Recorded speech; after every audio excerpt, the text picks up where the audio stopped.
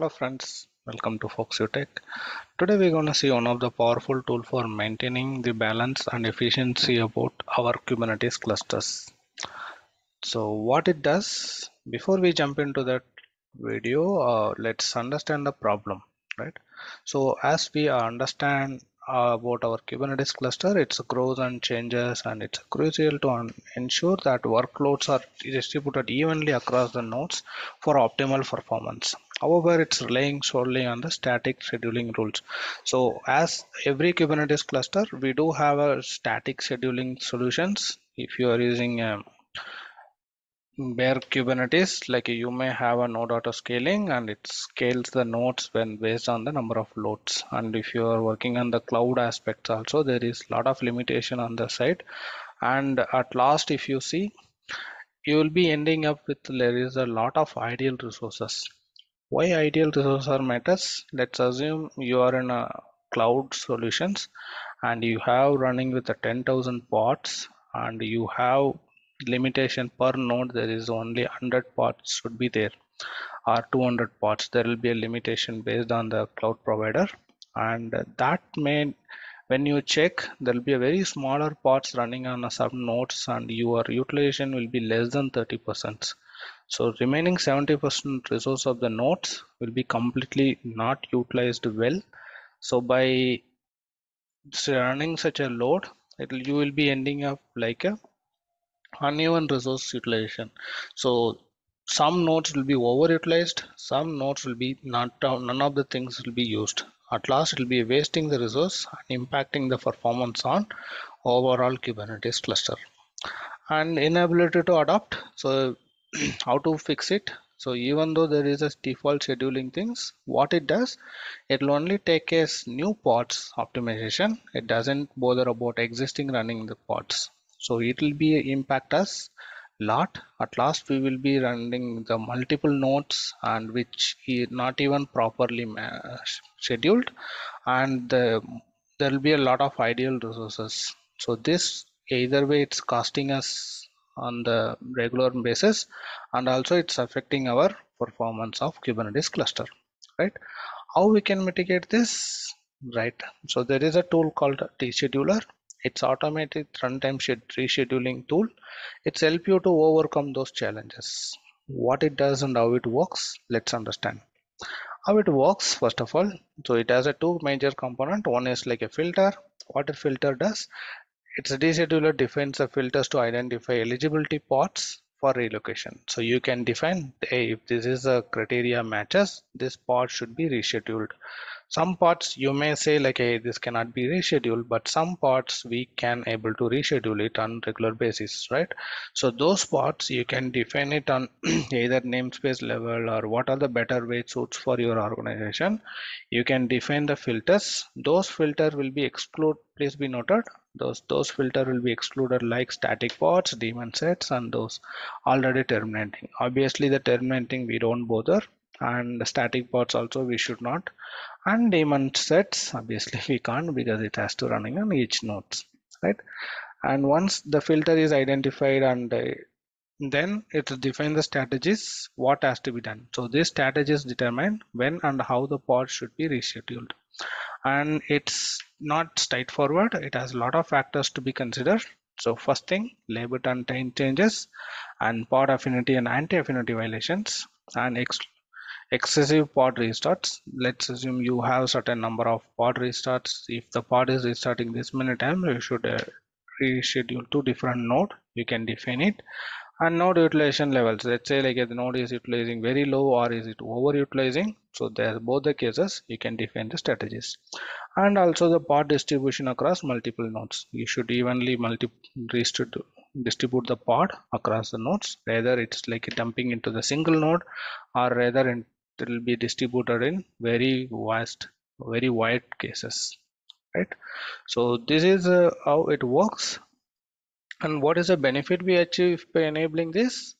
So you will be seeing the improved resource utilization. Descheduler ensures the balanced workload distribution and maximizing the resource efficiency.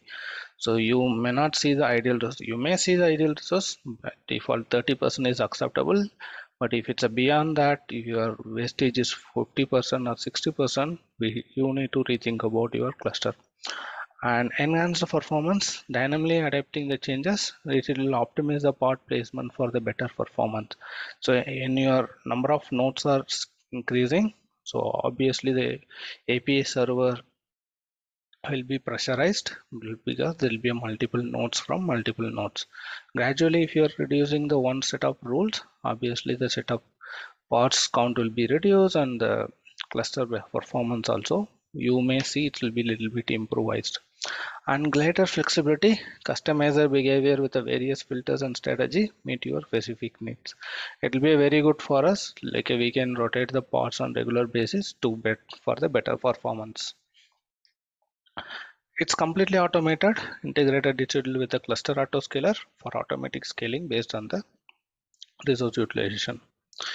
So let's take an example before we concluding this video.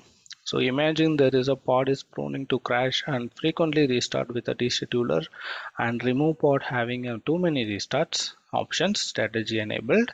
So once the pod restart exits the threshold, let's say like a 5 as I said, so descheduler automatically reschedule it, ensuring the stability and efficient resource utilization. So this will overcome if overnight if you are not working or you are not monitoring. So obviously Kubernetes is supposed to be take care, but in case the pod is stuck due to some resource utilization, whenever it's crossing the threshold about memory limit, it will be keep on OAM error you may get and pod get very frequent restarts until you come morning or someone triggers your on call. You may not aware the pod is why it's restarting and it's restarted. So this kind of solutions may help, but again it's subject to based on your application. But if some cases this may help us to exclude these options if the pod is restarting multiple times, or let's say like you have a some pod with the critical data and that has to be rescheduled to different node, this descheduler will take care of it, right? So the conclusion is by automating the pod scheduling, deschedule will help you to achieve improved cluster balance, efficient resource utilization and optimization performance, and reduced operational overhead and less manual interactions. You no need to do anything manually and for the pod management. And scalability and cost saving, obviously when you are running with the very limited resource and well managed solution like descheduler, automatically the scales based on the real-time resource needs. Unnecessary nodes won't be provisioned and then evenly the node load will be distributed. So you may see there will be some cost saving on number of node provision and rescheduled. So what you are waiting for? Start leveraging the descheduler today and experience the benefit of balanced and efficient and cost-effective Kubernetes cluster. Please be noted before we try this, just perform some kind of proof of concept and understand more about your Kubernetes cluster and take this call, right? So if you are facing any issues or something, you may need to rework on it. Don't try this directly on the production. First try on your multiple environment. Let's say like you are having a dev or staging environment and then test environment.